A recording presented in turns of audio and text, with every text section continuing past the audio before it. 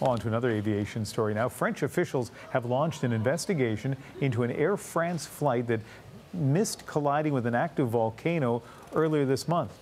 You heard right, almost hit a volcano. Joanna Wagstaff is here with what happened and how concerned we should be. Joanna? Right. Well, it does sound like an alarming incident. So let me start off by saying there were no injuries and the plane landed safely at its destination. But here's what did happen. The 777 took off in a thunderstormy evening back on May 2nd and narrowly missed colliding with Africa's tallest volcano with 37 people on board. So it took off from Malibu, headed towards Douala in Cameroon. And as it moved into those thunderstorms shortly after it took off, it asked the tower in Douala for permission to deviate around those thunderstorms, a normal procedure. The tower gave the pilots permission, and they actually headed towards Mount Cameroon. This was on a collision course, and it was actually as they were turning right back towards their destination after moving around those thunderstorms that the alarms went off in the cockpit, the approaching terrain alarms asking the pilots to pull up.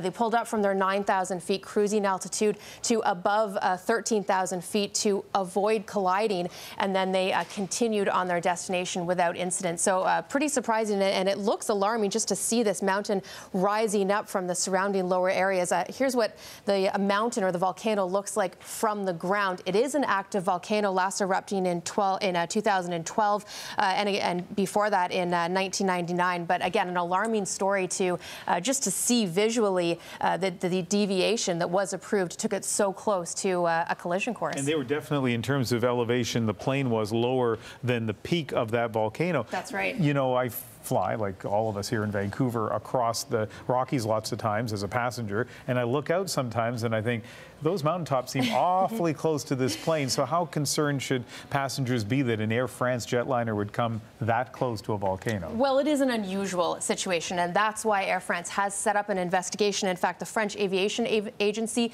BEA, has opened that investigation today. Air France has started its own internal investigation, and the aircrew has been basically taken off duty until the investigation has been completed. But there's some interesting questions here. Just talking to some pilots who fly this area. This is an area that often sees bad weather. It's a high traffic area, and there is no primary radar. So some questions around why the pilots asked for permission to deviate in an area where they knew the minimum altitude, and why the control tower gave them permission to change their heading towards a collision course. So definitely under investigation today. It was nice that Air France, though, did report the incident.